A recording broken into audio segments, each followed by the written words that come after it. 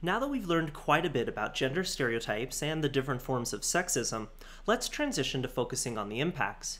For example, how might these gender stereotypes and forms of sexism affect hiring decisions? What happens when who you are doesn't match people's gender stereotypes and gender role attitudes? There are many different ways we could take this discussion, but in this video we'll focus on Alice Eagly's role congruity theory and the consequences of being counter-stereotypical.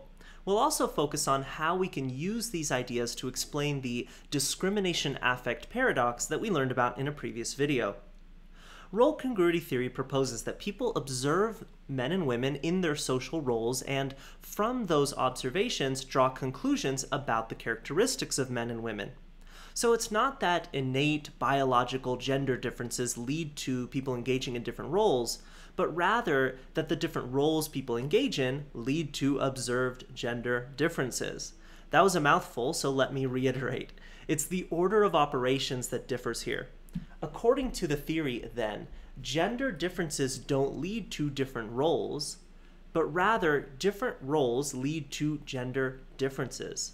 For example, if society encourages women to engage in more nurturing activities, for example, child rearing or whatever, and society encourages men to engage in more competitive activities, like being the breadwinner, being a business-oriented man, this may lead women to become more nurturing, and it may lead men to become more competitive or industrious or whatever, all these communal versus agentic traits that we learned about before. The idea here is that to completely discharge their roles, girls need to learn nurturance and dependence, whereas boys need to learn assertiveness and ambition. When the roles are switched, so too are the gender differences, encouraging us to believe that it's not biological or innate. One study, for example, found that men who were single parents were equally as nurturing as mothers. Role congruity theory can also explain gender-based employment discrimination.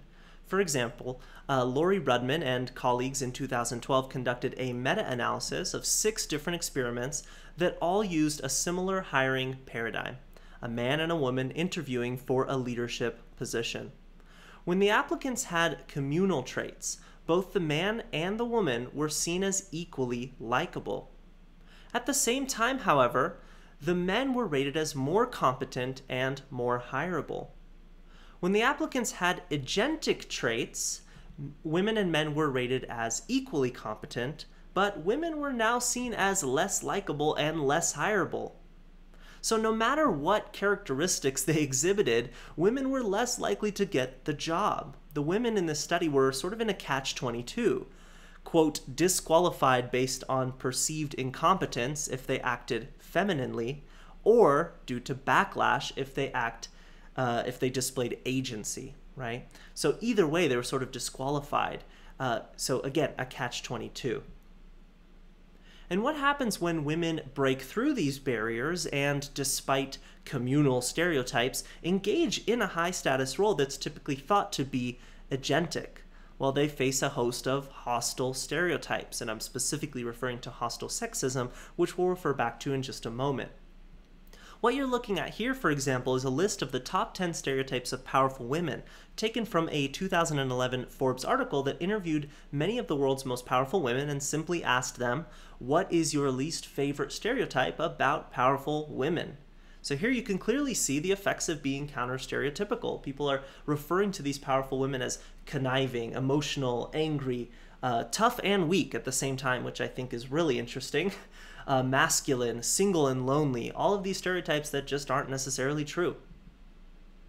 To delve just a little bit deeper here, how does role congruity theory and the idea of being counter-stereotypical interact with the different forms of sexism that we learned about in our previous video?